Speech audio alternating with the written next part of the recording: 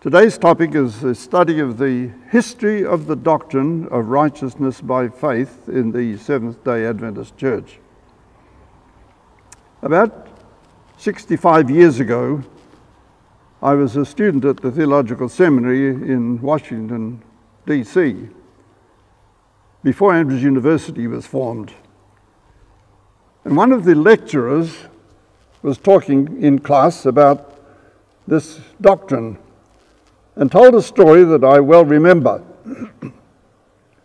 When he was doing his final oral examinations at the university in Basel in Switzerland,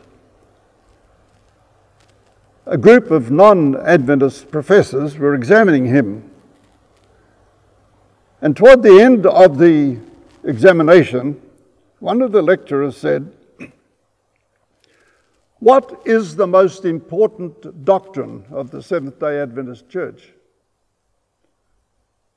And my lecturer, who was being examined, replied, "The most important doctrine of the Seventh-day Adventist Church is the doctrine of righteousness by faith." When the professor heard that answer, he spoke up and said, "How then is it that you emphasize in your church the seventh-day Sabbath the way you do?" And just then, as he was about to get an answer from the seminary lecturer, the bell rang to terminate the examination. And so the one in charge said, "The examination is now over." To which the other examiner said, "I want an answer to my question." The man in charge said, "Sorry, the rules are the exam's over, no further discussion." And so he never got any further information from the Adventist student. After the class was over, I approached him and asked him, "Did you ever get a chance to talk to that professor again after the exam and give him the answer that he wanted?" He said, "No, unfortunately I did not. I had to catch a train and I had to rush from the examination room straight to the station to get my train to my destination, and never had the opportunity to continue the discussion." It is rather strange that we as a church from time to time have still been arguing over this doctrine, the doctrine of how we are saved. For more than 150 years since our movement began in 1844, various emphases have been placed. And this study will trace some of the history of the teaching on this doctrine that we have seen in the Seventh-day Adventist Church, showing how in different times different emphases have been given and how we have not always spoken with the same voice. Even today, the issue is not fully resolved in some places. In order to do this study, we're going to look at the history starting with 1844, the great Advent Awakening movement led by William Miller. This movement called out people who were expecting the Lord to return.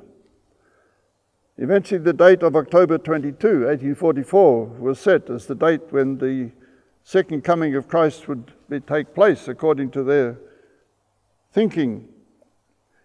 When Jesus did not come, the event has been labelled in history the Great Disappointment.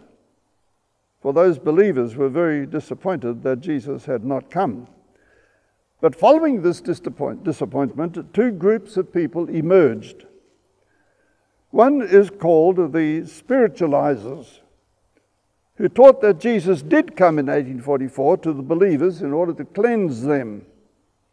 An invisible coming, if you like. The main group, however, that developed into the Seventh-day Adventist Church taught that Jesus had taken up the second phase of his sanctuary ministry in the heavenly sanctuary, a work of pre-Advent or investigative judgment, which would culminate in the cleansing of the heavenly sanctuary of its record of the sins of the believers. Hiram Edson and O.R.L. Crozier, James and Ellen Harmon, later Ellen White, and Joseph Bates were some of the prominent people in this group. This second or main group began with the focus on Christ's work for us in the heavenly sanctuary. Right after 1844, we have in our history what is known as the shut door theory, a teaching held by many at that time that said that those who had rejected the awakening message that had been preached under William Miller had had their opportunity for salvation, and the door was now closed to them. Fortunately, this situation soon changed as the realization dawned on the early believers in the movement that there was still a work to be done in evangelism for those who had not been in the Millerite movement. Then the Sabbath truth came to their attention and was accepted by many. This teaching made us stand out in the community, as most people at that time were keeping Sunday. Ministers of other churches attacked us, and so to defend our position, we preached law and Sabbath to defend our position on the Ten Commandments. The more we preached that, the more we were attacked. And the more we were attacked, the more we defended. And the more we defended, the more we were attacked. And so the progression was law and Sabbath, law and Sabbath, law and Sabbath, ever with increasing emphasis, as you see on the screen.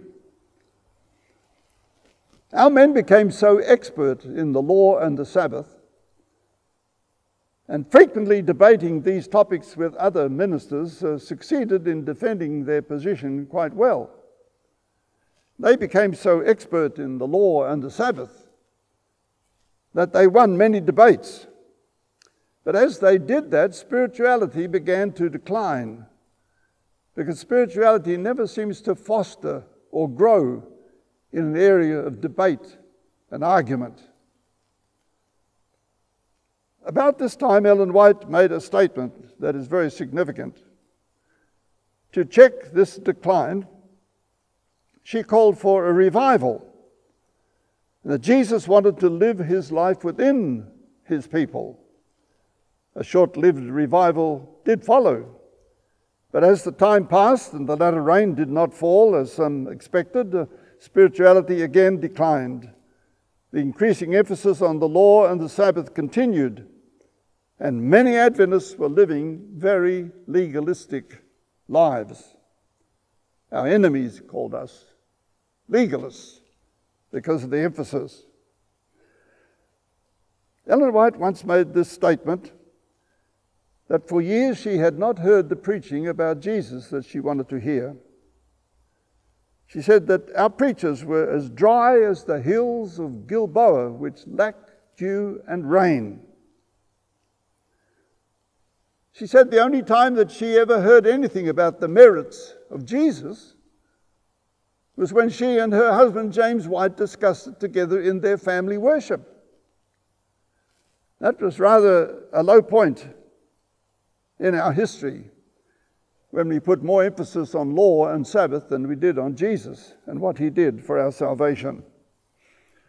Prior to 1888, Ellen White called for revival again. At that time, we had two men, A.T. Jones and E.J. Waggoner, young evangelists, who became editors of the Signs of the Times, and working out of California, became spiritual leaders in the church. Waggoner wrote a series of articles on the law in the book of Galatians that sparked considerable controversy. Even the General Conference president at that time, G.I. Butler, led out in opposition to their position. And these events set the stage for the conflicts that we know and have heard about in the 1888 General Conference session. During these years, ministers were preaching so much law and Sabbath that our members were hungry for something more about Jesus. At the General Conference session, the stage was set for friction and debate. Before the session proper began, there was a series of ministerial meetings for the pastors. And in these meetings, debate raged over the question of what nations constituted the 10 horns of Daniel chapter 7. There was disagreement there. There was disagreement over which was the law that was mentioned in the book of Galatians. And so tempers began to fray, so that in these meetings, harsh words were sometimes uttered by various antagonists against each other. Wagner had been teaching that the law in the book of Galatians was the schoolmaster to bring us to Christ, and that law was the 10 Commandments. Others were saying that it was a ceremonial law, and that probably was a more common position at that time. In the General Conference session itself, Jones and Wagner led out in a study of righteousness by faith. Ellen White supported them, saying that their message was a precious message from the Lord. However, many of the older workers opposed them, including Uriah Smith and the General Conference president. When Uriah Smith received a rebuke from Ellen White, he withdrew his opposition. Some supported the young men, some supported the older men. Many sat on the fence, not knowing which team or which side to support. The opposition of the older members was based upon the fear that if we were to preach righteousness by faith, we would weaken our position on the law and the Sabbath, and our need for obedience to the commandments. Ellen White also spoke at Minneapolis, and her lectures at that session were printed in the Review and Herald. But because of the opposition of the editor of the Signs and the Review and Herald, the sermons of Jones and Wagner were not printed in the General Conference Bulletin or in the Review and Herald. So the only way today we have to know for sure what these men said at that session is to study the articles that they wrote immediately before and immediately after the session in the magazines where they had access, such as the Signs of the Times. These articles give to us an understanding of the position they had.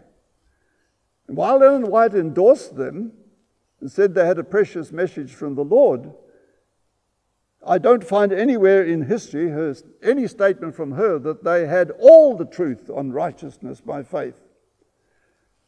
It seems that she probably was more saying that they were moving in the right direction, that maybe there was more truth still to come. You see, Ellen White did say in the Review and Herald article, July 26, 1892, not long after the 1888 meetings, we have many lessons to learn and many, many to unlearn. Adventists regard truth as progressive, and we don't want to claim that we have all the truth at any one point of time, because the Holy Spirit can reveal more truth to us out of the Word of God that we sometimes have not noticed in the past. So in the years immediately after 1888 to 1901, in these post years, Ellen White, Jones and Wagner continued to preach righteousness by faith in the churches and at camp meetings, and also at some of the General Conference sessions, which back in those days was held virtually every year. The bitter opposition to the doctrine of righteousness by faith that was witnessed in the meetings in Minneapolis was not seen in the post-1888 years. During this time, Ellen White wrote Steps to Christ, Desire of Ages, Christ Object Lessons, and they certainly elevate Christ and his righteousness and our need of it. But then Ellen White did not publish Steps to Christ in an Adventist publishing house. Some have suggested that she published it outside with the non-Adventist publishing house of Connie Bear and Howson, for fear that the editors of the Adventist Review and Herald might change some of the statements that she had written in their editorial work. So she was once asked, I believe, why she chose to put it in the hands of Connie Bear and Howson. She gave a very wise answer. She said, because of prejudice against Adventists, anything published in an Adventist publishing house would be disregarded by non-Adventists. But putting it in the hands of Connie Bear and Howson, it would have a much wider circulation than if it was only printed by an Adventist publisher. And that was the reason that she gave. She didn't say it was the only reason, but maybe we are speculating. However, she did emphasize righteousness by faith in these three publications, Steps to Christ, Desire of Ages, Christ Object Lessons. But then she was invited to go to Australia. And in 1891, she moved to Australia and remained in Australia and New Zealand and this South Pacific area from 1891 to 1900, about 9 years in all, before she decided to return to America in about 1901. When she went back to America in 1901, they held a general conference session. And at that session, the administration of the church was reorganized under Ellen White's urging. The work had grown so big that it was almost impossible to administer everything worldwide from one headquarters. So union conferences were set up. Union missions were organized. And the responsibility for the administration of the work was diversified, so that the burdens were reduced for those who ministered in head office. During these years, Dr. Kellogg went into apostasy with teaching of pantheism. This teaching stressed that God was in everything, and it led to a swing away from the teaching that God's people physically constituted his temple. The church pressed on and was very silent during these years on the topic of righteousness by faith for fear that they were sounding a little bit like Kellogg and his doctrines. Jones, unfortunately, joined Kellogg in his pantheism. And Waggoner went as a missionary to the United Kingdom, to England. And unfortunately, both these men became tainted with apostate ideas and left the ministry. Jones got dabbling into pantheism, and Waggoner got into some moral difficulties, and both of them lost their ministry. I have emphasized to my students over the years that if there's one doctrine the devil hates more than any other, is the doctrine of righteousness by faith, because it describes for us how we are saved. And the devil doesn't want anyone to be saved. So he is at work to distort the doctrine and to cause dissension among us. I told my students, if you're going to preach righteousness by faith, beware. Because those who have championed righteousness by faith, the number of them have been taken out of the work because of apostasy in later years. we have Jones, we have Waggoner, and in more recent years, we have the example of Des Ford, who preached righteousness by faith and contributed much in that area to the church, but left the church on other theological issues. In the years 1905 to 1920, there was a drop in interest in the subject of God's people being his dwelling place, a drop in interest in the sanctuary doctrine, and a decline in the preaching of righteousness by faith. We mentioned that Jones and Waggoner left the ministry, both having followed Kellogg in some respects and was influenced by Kellogg's teachings. And in 1915, Ellen White passed away. In 1920 to 29, following the death of Ellen White, there came a renewed emphasis on righteousness by faith with the preaching of some outstanding Adventist ministers. Among them were Meade Maguire, A.G. Daniels, C.B. Haynes, I.H. Evans, and W.W. Prescott. The preaching of these men placed a heavy emphasis on sanctification. It is clear that their understanding of righteousness by faith was that it was justification and sanctification. And if you go back to the 1888 Minneapolis situation, looked at what Jones and Waggoner said in their printed articles, you would find that their concept was much the same. That righteousness by faith was justification plus sanctification. That both came under the heading of righteousness by faith. In later years, there was a period of great expansion of mission work in the SDA church. Church leaders were increasingly involved in the administration of the expanding work and in trying to solve organizational problems. And this led to another decline in the preaching of righteousness by faith. Then we come to 1939. 1929 brought in the great worldwide depression, probably the greatest economic collapse that we have seen in recent decades, which put enormous strain on church administrations. Administrators tried to balance their budgets and keep the work going despite very adverse economic conditions. These years saw an increased emphasis on the subject of law and Sabbath and the need for obedience. And there was very little preaching on righteousness by faith in that decade.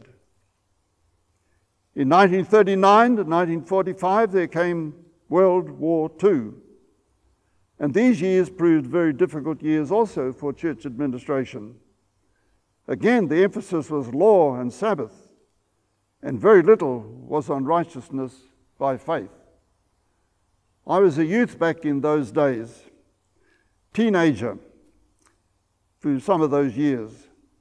And I can remember hearing the preaching of Adventist ministers at that time. We became experts on law and Sabbath and on the Ten Commandments. But there wasn't much on righteousness by faith. From 1950 to 1970, we come to a very interesting period. In the early 1950s, two men, Whelan and Short, were students at the Seventh-day Adventist Seminary in Washington, D.C. They had been missionaries in Africa, American missionaries in Africa.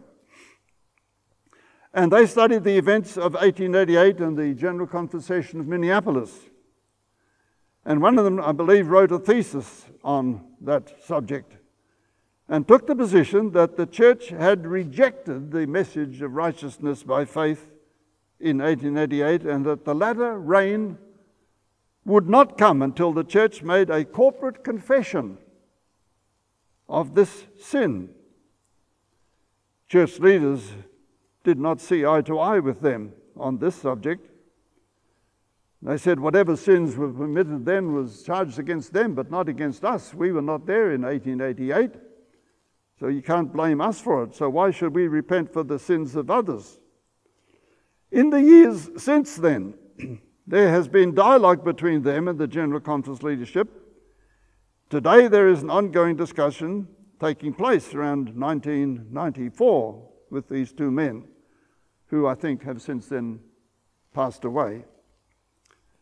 In the 1950s, the mid-1950s, an Australian by the name of Robert Brinsmead began his Sanctuary Awakening Fellowship in Australia. He taught a brand of perfectionism. That would be the experience of God's people when they were sealed. This sealing was to take place, he taught, before the latter rain and the loud cry. Only a sealed group of people would give the loud cry. He placed a heavy emphasis on the cleansing of the soul temple. Because of his divergent theological views, he was disfellowshipped, but his movement attracted many followers and spread around the world. And I remember hearing him preach in Washington, D.C., in Bering Springs in Michigan. When I was a student at the seminary, he visited and took a public lecture in a hall in the town, not at the Andrews University Centre. The great champion against Brinsmead was the chairman of the theology department at that time of Australasian Missionary College, or Avondale College as it was then called, and he became the chief spokesman for the church in opposition to Brinsmead. But in 1955, I was a student at the seminary in Washington, D.C. My graduation was coming up, and I decided that I would go to the General Conference office and speak to Pastor R.A. Anderson, who many years before had been an evangelist in Australia and New Zealand, and was then serving as the ministerial secretary of the General Conference. My father had worked with him in North New Zealand Conference in the days when he was there, long before I was born. And because he was a friend of my father, I thought I'd invite him to come to my graduation as a stand-in for my father, who was in New Zealand and unable to travel to the United States to witness my graduation. When I met with Pastor Anderson, he told me, I'm getting some material ready here for a meeting with some non-Adventist theologians. They have written to us and told us that they're planning to write a book against us. They had written one against the Jehovah's Witnesses. They'd written one against the Mormons, maybe one or two other groups, and were planning to write a book against us. But they were honest men in their approach to their projects and said, we do not want to quote from your enemies what you believe, because maybe they are biased and maybe they distort some of the positions that you actually do take. We want to hear from your own mouths. What do you believe as Seventh-day Adventists? When they came to meet a few days later, they said, we're not concerned about the Sabbath issue. We know what you teach about the Sabbath. We understand your arguments that you use to support it. We want to know, are you really Christians? What do you believe about Jesus? What do you believe about his nature, his human nature? What do you believe about his atonement, his sacrifice on the cross? In essence, what do you believe about righteousness by faith? And as they discussed these things and our leaders explained to them what we believe in these areas, they were amazed. And they said, you Adventists are really Christians. Well, of course, we knew that all along, didn't we? We knew we were Christians. It's too bad that some other Christian groups don't recognize that we are Christians. But they said, well, we can have fellowship with you because you are straight on these issues. And so Barnhouse and Martin published an article in the Eternity magazine, which they printed called Peace with the Adventists. And they lost, I believe, 1,000 or more subscribers when that article came out. Non-Adventists who saw that article said, we don't agree with these men that say you can have Christian fellowship with Seventh-day Adventists. We don't agree with that, and so they cancelled their subscription. But these men took a stand.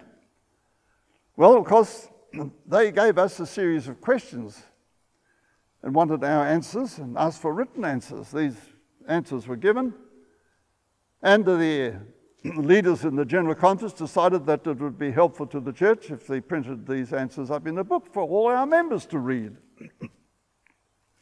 And so the book, Seventh-day Adventists Answer Questions on Doctrine, was printed. And it created a real theological storm, because there were many Adventists that disagreed with some of the things that were in that book, particularly about the nature of Jesus and the nature of the atonement and when the atonement was made and issues like that, and righteousness by faith and the relationship of works to salvation. Some Adventists still had a legalistic hangover from the earlier days when law and Sabbath was being emphasized so heavily. And so the book created a stir. And one of the senior Adventist theologians, Elder Andreasen, rose in opposition to what was in that book. And because of his opposition and continued opposition, he lost his credentials. And the General Conference did restore them posthumously. But it was a stormy time for Adventist theologians, I tell you. And I was in some of those years, of course, as you could appreciate. This book, probably more than any other book, gave rise to what is called, in our part of the world anyway, the Concerned Brethren movement.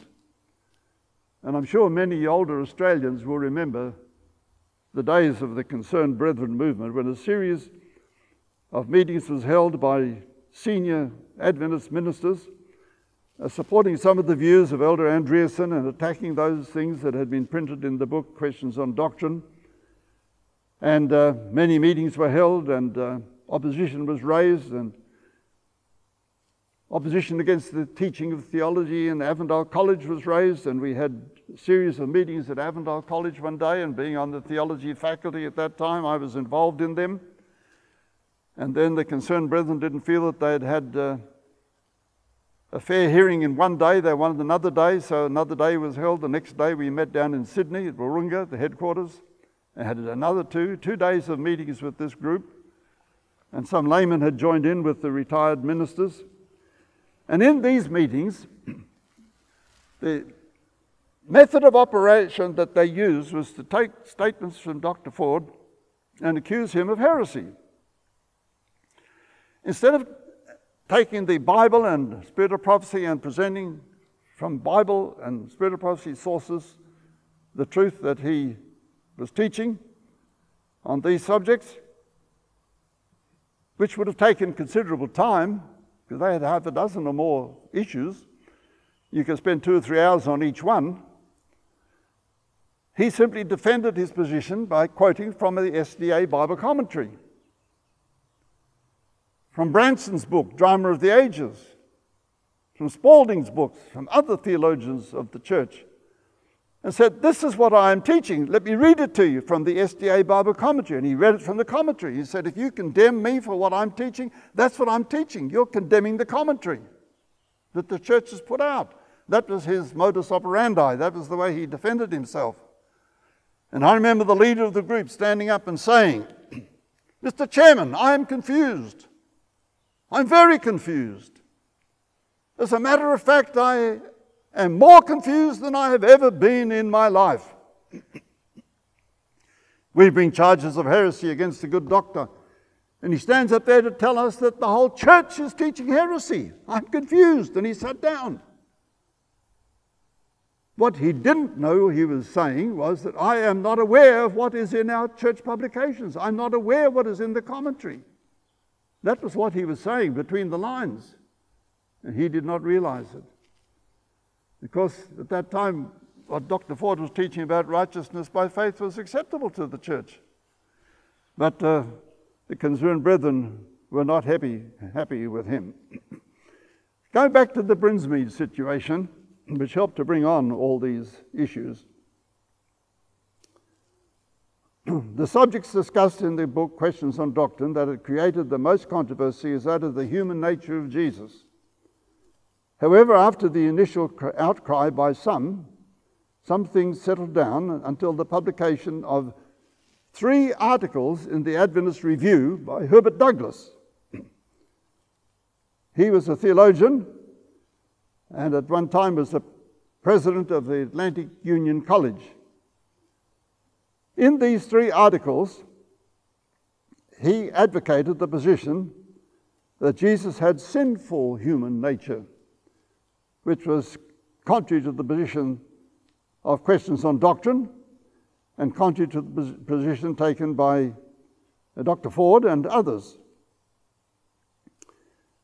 Brinsmead, who had stirred up this controversy in the first place, unfortunately discovered righteousness by faith. But instead of following it through to its logical conclusion, he went into cheap grace, out the other end, as so to speak, into an extreme position, what we call cheap grace. But, I don't have to keep the Sabbath because Jesus kept it for me. I don't have to do this because Jesus kept it for me. And that, of course, is a position that we cannot support. At least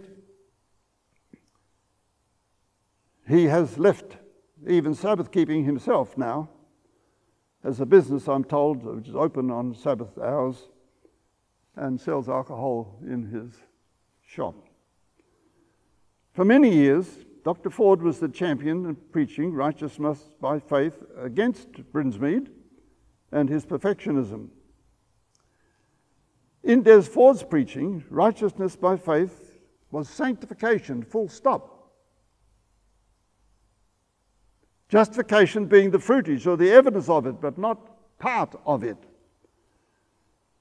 So in 1974, the Review and Herald put out a special issue on righteousness by faith, volume 151, number 20, for those who want to look it up. A series of articles put out by various writers on the subject of righteousness by faith, according to the heading on the front of the magazine.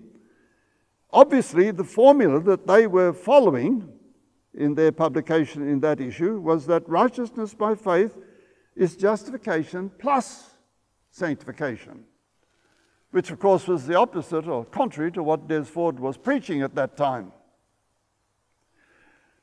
I can remember, as he was my department chairman in those days, how angry he was when he saw and read that issue of the Review. He wrote a letter to the division asking that we must have a meeting with the General Conference men. They are taking the church down a wrong path, he said, preaching that righteousness by faith is justification plus sanctification. Well, the brethren in the division office in Wahroonga, Australia, decided that perhaps it was time to ask for a meeting to clarify this issue, and so a meeting was arranged and called for. And in 1974, a meeting was arranged, and delegation went from here to to America, and met with them at a place called Palmdale in Southern California, out in a desert resort area. And there they spent a week or so discussing the issue. They examined every verse in the New Testament where righteousness by faith and righteousness of faith are mentioned or used. And they came to a conclusion. And Dr. Ford won that day because the statement put out by the Palmdale meeting was that in the Bible, we agree that when righteousness and faith are linked together by of or by, that the subject is dealing with justification, full stop. And the sanctification is the fruitage and the evidence of it. That was probably the first occasion that our church had ever made such a statement, clearly defining righteousness by faith. And it created quite a stir, as you can imagine. And as a result, there was a request made for further discussion of the issue by a group in America who had been, no doubt, following the formula that righteousness by faith included both. So a meeting in America was called, and leaders went from around North America, large number of them, and they met at a place called Glacier View. They met in the General Conference office, I understand. And as a result, this meeting was held with 145 members present, and they had a debate. An editorial committee of 24 members was appointed to draft a statement of how we are saved. This committee met on the 4th to the 7th of 1980 and drafted the document known as the Dynamics of Salvation. The main writer of this document, was the review and editor, Dr. William Johnson. The statement is perhaps the best that our church has yet produced on the question of how we are saved.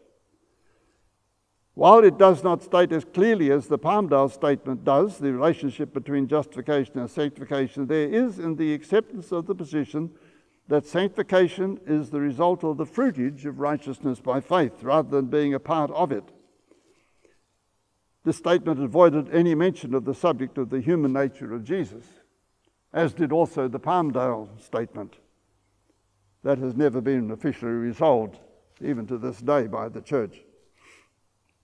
In Selected Messages, Book 3, pages 199 to page 200, I read, "In the divine arrangement, through the unmerited favour, the Lord has ordained that good works shall be rewarded. We are accepted through Christ's merits alone. And the acts of mercy, the deeds of charity which we perform are the fruits of faith." So there's a statement from Ellen White that endorses the new formula that came out of those meetings. Righteousness by faith is justification, full stop. Sanctification, the work of a lifetime, is the fruitage of it. Our title to heaven depends on justification, not on sanctification. Sanctification is the evidence that we have received the justification that Jesus has won for us on the cross. In the years 1980, also marked the apostasy of Dr. Ford, who publicly rejected the church's position on the heavenly sanctuary and the pre-advent or investigative judgment beginning in 1844. After a very expensive hearing at Glacier View, he lost his membership, lost his credentials, and unfortunately passed away some time ago. It seems to me that every time one steps out to preach strongly the doctrine of righteousness by faith, that the devil makes every effort to discredit it. Remember the fate of Jones and Wagner, and also Ford. The lesson is for us to beware of Satan's attacks if we are going to preach righteousness by faith, because there is evidence that the devil hates that doctrine. In 1888, 100 years after the 1888 General Conference session, the church published a book, Seventh-day Adventists Believe, a biblical exposition of 27 fundamental doctrines. Since then, they have added a 28th doctrine dealing with Spiritism. In 1940 to 1994, in the early 1990s, the General Conference put out a list of independent ministries and organizations that are not helpful to the church. Many of these groups and organizations teach forms of perfectionism and attack the church's teaching over the doctrine of salvation and how we are saved. I'm reminded by the statements of Ellen White that I'm sure are familiar to all of us. The church is the object of God's supreme regard upon the earth, and he guards it with the apple of his eye. The church is going to go through to triumph in the end, she tells us. Our responsibility is to make sure that we triumph with it, and that we are not led astray by various false doctrines that the devil tries to bring up. Our salvation is in Christ. That's why I think it was Bunyan said, "My righteousness is in heaven," the righteousness of Jesus. That is credited to us. And as Ellen White says in Steps to Christ, the statement that we all know so well, "Sinful though your life may have been, for his sake you are accounted righteous." And God then looks at you as though you had never sinned. That is good news. That is what the gospel is. It is good news. As some have said, it's good news rather than good advice. The advice is there. We are to do good works. Ephesians 4 verse 10 tells us we are born for good works. But our salvation depends upon the righteousness of Jesus, credited to us, and that is the righteousness that will get us into heaven. May God bless you, each one, is my prayer. If you enjoyed this presentation, it is from my series, The Gospel in the Setting of End Time Events. See all of these videos in the playlist shown now. Should you have any questions, feel free to contact your local Seventh-day Adventist minister or church. Please see the description below the video for more information.